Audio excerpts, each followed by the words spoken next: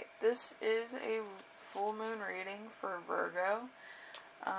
This is when the plums are scarlet, the deers are pawing the earth, the baby calves are finally growing hair, and it's a full moon, mostly for corn. It's a harvest moon for corn, pumpkins, squash, beans, and wild rice.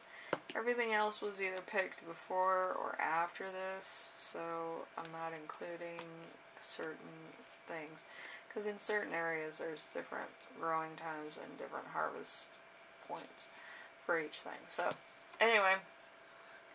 And this moon is in Pisces. Pisces is mine.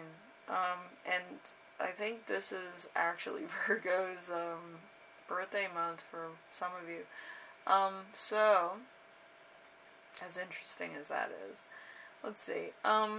So, mostly what Pisces talks about is intuition, the unconscious, what your dreams tell you, and sacrifices and blocks, releases, whatever the case. So, yes, we're more fluid beings than we like to give ourselves credit for. But anyway, let's see, Virgo. We got what must you sacrifice in order to, continue.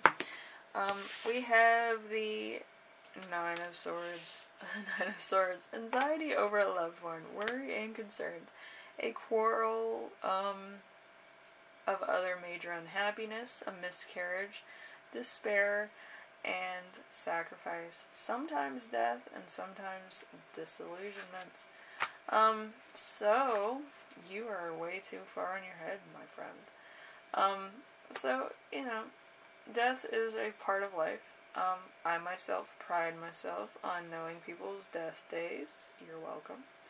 And, yeah. Anything bad that you think will happen will never happen. Things that will happen would have never crossed your mind in a million years. You probably didn't think that this would happen, but it does. And, yeah, you're probably just like, I need to release a lot of things. If I'm suffering, I need to release that, get into a positive frame. If I'm unhappy, I need to get happy again. If there was a miscarriage, I need to try again. But if there's a death, like, you kind of have to celebrate somebody's life. That's what, Latinos do, and Latinas. But, yeah. We celebrate people's lives, we remember them, and then, I myself go and find their death days, so I can find out everything that happens, and what the sky looks like. Because I kind of want to know what the final curtain is, because I'm kind of mysterious like that, and I kind of like that. Anyway, we have the next question, which is, where must I listen to my intuition? The Three of Swords. My favorite card in the deck. It haunts me every night. Anyway, we have the Three of Swords. Disappointment, opposition, separation, and breaking apart of a relationship. Delay, and absence. So somebody is absent from your life, and you're just kind of like, what the hell happened? It's either they died, or they just don't want to keep in contact with you. For whatever reason. I'm not going to read too much into that because y'all know.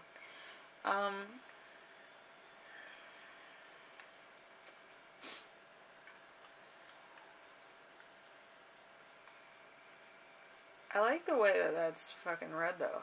So, like, you're having trouble with something happened, probably a breakup, and then over here it's like, right when this breakup happens, you need to meditate.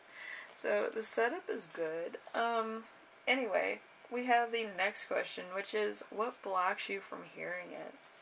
Hearing the message. We have the Ace of Wands, so intensity. So, ruin,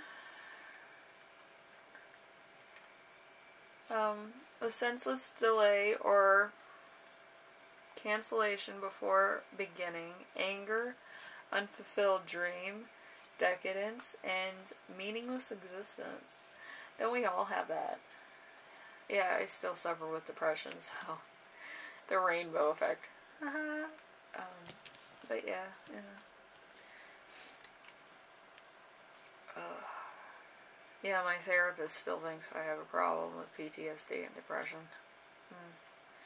Yeah, I look up death days and I do tarot card readings, you know, whatever. But yeah, you know, if you feel unfulfilled, then that's your problem. Because you're dealing with tradition stuff. Like, you had expectations of tradition and other people don't. But you can't really hold it against them because everybody in this generation and other generations are just completely nuts and total whack jobs. Anyway, getting back and taking a breather from my explanation of how I see the human race. We have the next question, which is, what is in store for you upon this release of energy?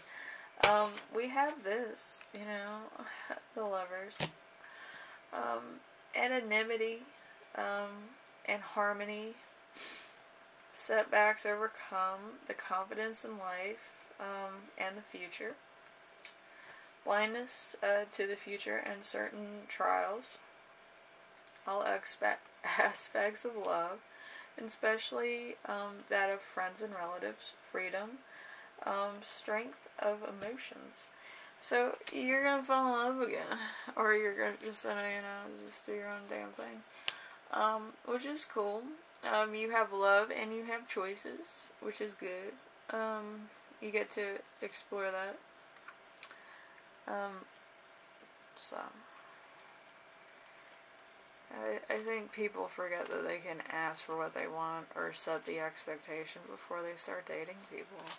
And I think that's the problem with people today. You know. Anyway, with me, you know, why would I need anything else? Anyway, Virgo, y'all have been, you know, real with me. I try to be as real as possible with Virgo, but some of y'all just, like, space out sometimes. I don't know. I can only pick up 4 of you, and y'all are, like, spaced out. You guys look like animated Looney Tunes to me. Anyway, so this has been the September moon in Pisces. Yeah. Too bad I don't have a sponsor for this. That would be funny. Sponsored by so-and-so. Anyway, Virgo. So, once you release and you kind of get over this little oopsie-doopsie, you'll realize that that person was not the one for you. There's going to be somebody else. And if it's me, my little elusive self, yeah, I don't know what I want. I never did. Anyway, so, if this was insightful for you as much as it was for me, leave a like. If you like what I'm doing, subscribe. And if you have any questions, comments, concerns, ideas for my next video,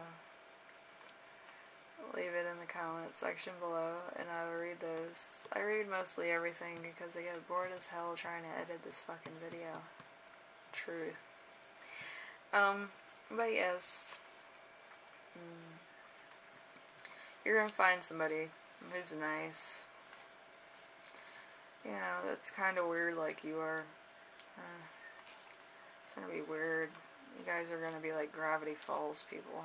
It's gross. Anyway, I will see you in the next video, alright, Virgo? It's gonna be fun. Bye now.